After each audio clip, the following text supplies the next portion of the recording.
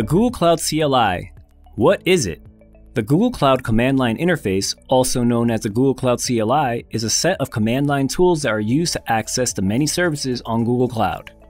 As part of the Google Cloud SDK, the CLI makes it easy for developers and administrators to manage their cloud resources and infrastructure from their Linux, macOS, or Windows terminal. You can also access it without having to download or install anything by using Cloud Shell, our in-browser shell environment. Several command line tools are bundled within the Google Cloud CLI. First, there's gcloud, the primary CLI tool used to customize your local configuration, manage authentication, and let you access a majority of Google Cloud resources.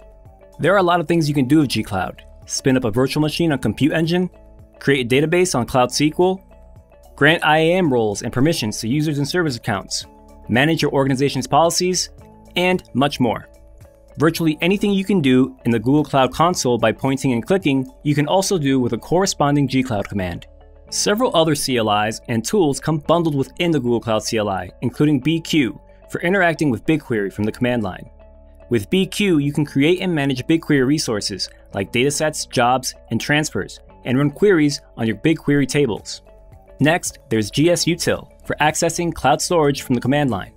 If you're accessing cloud storage buckets, you'll use gsutil to create, list, and delete buckets, as well as upload, download, and manage the objects stored in them. And what's more, gcloud can run a number of emulators that will generate data for Bigtable, Datastore, Firestore, PubSub, and Spanner for use in your local development environment. All of these command line tools, gcloud, BQ, gsutil, and others, can be used interactively or programmatically in any automated scripts. So how do you get started using the Google Cloud CLI? If you already have a Google Cloud project, you'll find it pre-installed in Cloud Shell. For local development, it's supported for Linux, macOS, and Windows operating systems, and requires Python to run.